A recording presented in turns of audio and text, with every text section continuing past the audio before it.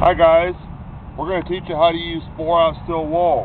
Heavy brake dust. These rims, you're just about giving up hope. Take some Gord's polish, shake it well. Take some 4-aught steel wool, apply liberally, and give it a scrub. Truck drivers, you got this going on your stainless stacks and your chrome stacks and your stainless cover wraps. Use the same process.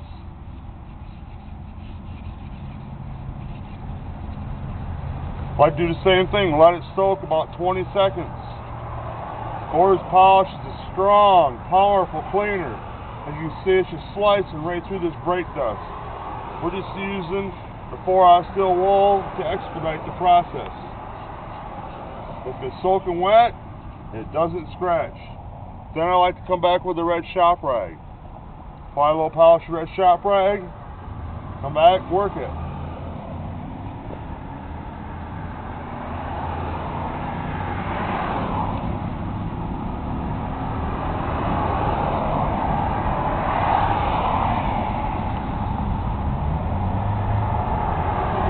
Okay, now it's very important that you let Gord's polish dry completely. When you let it dry completely, it seals itself.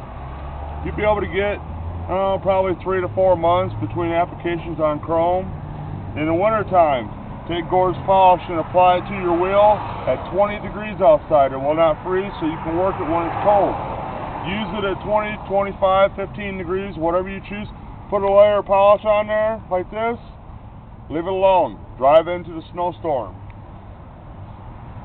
Simply take and let the truck wash. Take it off.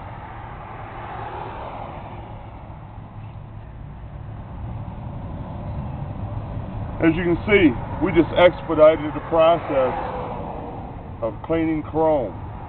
Gord's polish, mirrors shine every time.